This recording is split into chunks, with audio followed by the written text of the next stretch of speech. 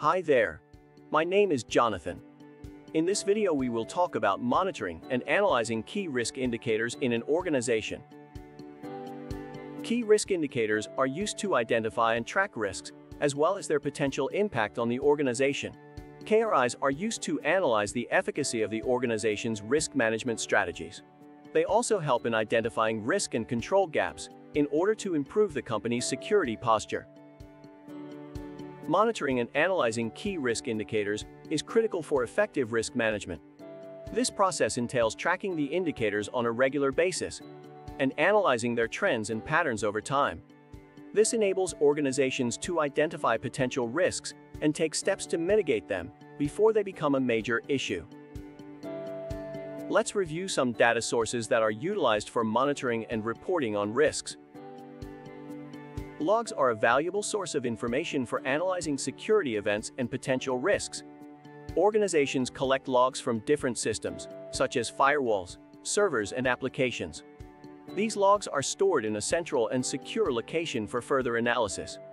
Analysis of log data can identify security violations, aid in forensics investigations, and alert the enterprise to a developing threat. A security audit report provides an extensive overview of the organization's security capabilities and recommends countermeasures for security remediation. These reports serve as a valuable source for identifying potential security weaknesses in their systems or processes and take proactive steps to mitigate them. Security incident reports are documents that contain the written account of all the facts related to an incident in an enterprise. Incident reports also highlight trends or lessons learned that allow companies to predict and prepare for future incidents, as well as allocate resources where they are most needed. External sources such as trade publications, media reports, and computer emergency response team advisories also serve as important data sources for monitoring emerging risks. Reports compiled by different independent information providers helps in identifying potential risks not yet experienced by the organization. Let's review some techniques used for analyzing the key risk indicators. Statistical analysis is one of the most commonly used techniques for analyzing KRIs. This technique involves analyzing data using statistical methods to identify patterns, outliers, trends, and correlations between different KRIs.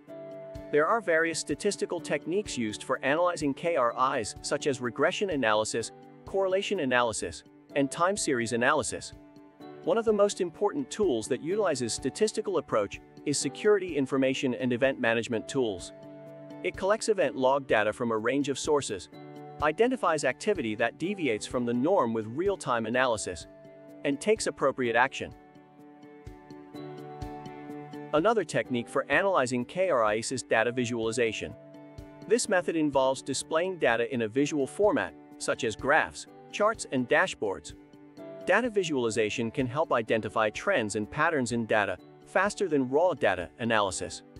By presenting the data in a clear and concise manner, it aids in identifying the most critical KRIs for the company. Dashboards are frequently used for data visualization and provide an instant snapshot of an organization's performance. Dashboards can be tailored to display different KRIs for various departments or stakeholders. Integrated test facility is a testing methodology that can be used to monitor the performance and operation of an application.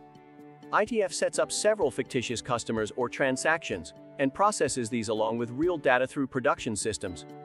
The results of this processing is used to test whether systems are working correctly, detect potential problems within critical processes, or detect risk conditions. Benchmarking is a technique used to compare an organization's KRIs against those of its peers or industry standards. Benchmarking can help companies to identify areas where they may be lagging behind their peers and to take action to improve their performance. Expert judgment involves analyzing KRIs based on the opinions of subject matter experts. In this technique, experts such as risk managers, compliance officers, or industry experts provide their valuable insights on different threats and organizational risks. I hope you now have a clear understanding of KRIs and how they are monitored and analyzed to gain information on the organization's risk exposure. In the next video, we will talk about reporting these results to the management and key stakeholders. Stay tuned.